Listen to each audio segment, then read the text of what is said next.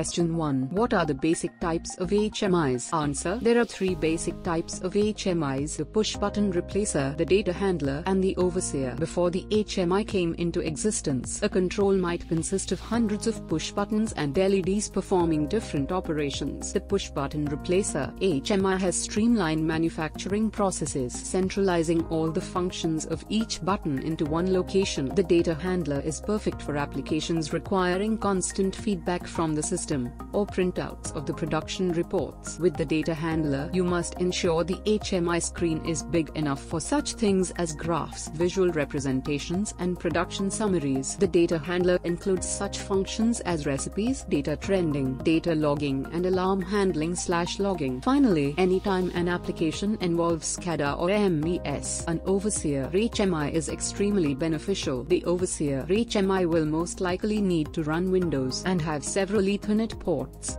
Question 2. How to select an HMI? Answer. An HMI is a substantial purchase, so it is important to know exactly what is required of it. An HMI is used for three primary roles: a push-button replacer, data handler, and overseer. The push-button replacer takes the place of LEDs, on/off buttons, switches, or any mechanical device that performs a control function. The elimination of these mechanical devices is possible because the HMI can provide a visual representation of all these devices on its LCD screen while performing all the same functions. The data handler is used for applications that require constant feedback and monitoring. Often these data handlers come equipped with large capacity memories. The last of the HMI three types is referred to as the overseer because it works with SCADA and MES. These are centralized systems that monitor and control entire sites or complexes of large systems spread out over large areas. An HMI is usually linked to the SCADA system's databases and software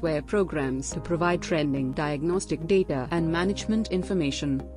Question 3. What programming software to choose? Answer. When considering which programming software to use, there are three main categories to choose from: proprietary, hardware independent, and open software. Proprietary software is the software that the manufacturer provides, which is typically easy to use and allows for quick development. The drawback is that proprietary software will only run on that specific hardware platform. Hardware independent software is third-party software developed to program on several different types of HMIs.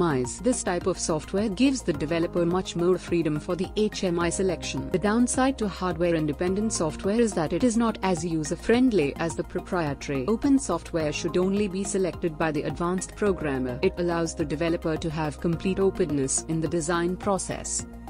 Question 4. What are the advantages of an HMI? Answer. The greatest advantage of an HMI is the user-friendliness of the graphical interface. The graphical interface contains color coding that allows for easy identification. For example, red for trouble. Pictures and icons allow for fast recognition, easing the problems of illiteracy. HMI can reduce the cost of product manufacturing and potentially increase profit margins and lower production costs. HMI devices are now extremely innovative and capable of higher capacity and more interactive, elaborate functions than ever before. Some technological advantages the HMI offers are converting hardware to software, eliminating the need for mouse and keyboard, and allowing kinesthetic computer/human interaction.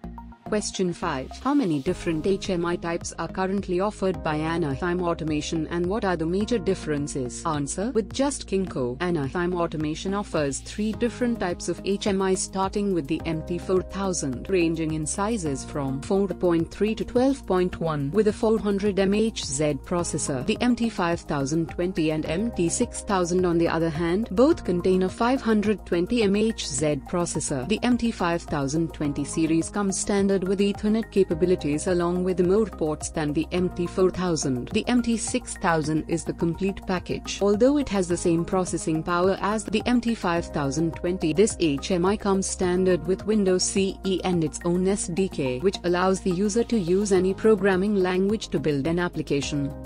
Question 6. What are the benefits of using both an HMI and PLC as opposed to just a PLC? Answer. The benefits of using an HMI along with a PLC are substantial. PLCs tend to be complex with many wires connected to them, making it difficult to find the correct input to manually toggle. With an HMI, the user can toggle PLCs through memory as opposed to having to rewire. HMIs also provide real-time view of the system, so if recipe memory in the PLC was to max out, the user could easily wipe its contents without having to disconnect the PLC. Question 7. What is a baud rate? Answer. Baud, synonymous to symbols per second or pulses per second, is oftentimes referred to as the unit of the symbol rate. It is the number of distinct symbol changes made to the transmission medium per second in a digitally modulated signal or a line code.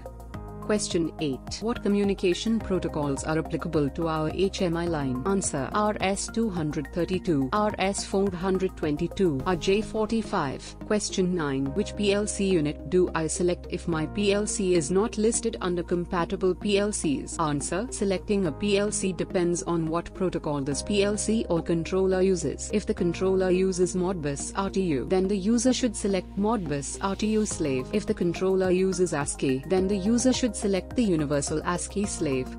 Question 10. What is Windows CE and what is the code sys packet? Answer. Windows CE is an embedded operating system which translates to a very stripped and minimalistic copy of Windows for smaller devices such as HMIs and cellular phones. The code sys packet is proprietary third-party software which will allow the user to program an HMI and PLC. Question 11. What type of touch panel do these King HMIs use? Answer. TFT, which stands for thin film transistor. Question 12. How many controllers can I hook up to one HMI? Answer. As many COM ports as that specific HMI has. Question 13. What programming language comes standard with the EV5000? Answer. ANSI C89. Question 14. Do HMIs have printing capabilities? Answer. It varies depending on the manufacturer. Some HMIs will come with specific printers that are compatible, while others will not have printing capabilities. Some HMIs have the capability to install the user's own drivers for the printer of choice.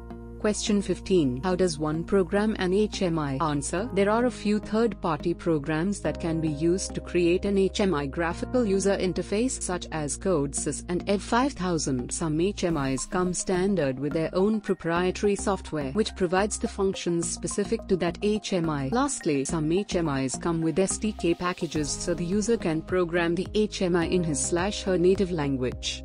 Question 16. What are the benefits of an HMI over a desktop? Answer. An added benefit of an HMI is that it is application specific. In other words, a panel will not allow for internet browsing, solitaire gameplay, or update reminders unless it pertains to the task at hand. HMIs provide absolute control, meaning that you may give the user limited access to specific features or full access depending on how the interfaces are created. See advantages of an HMI. Question 17. What does HMI stand for? Answer. Human-machine interface.